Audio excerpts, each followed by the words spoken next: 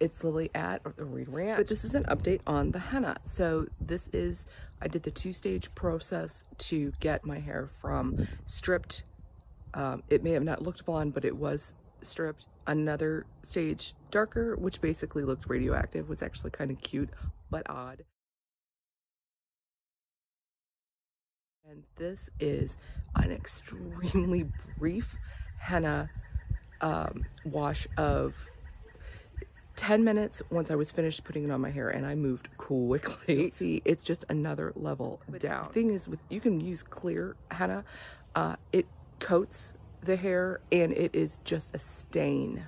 So it's not dyeing, it's not damaging any more than whatever you've done, and that's why I went with it.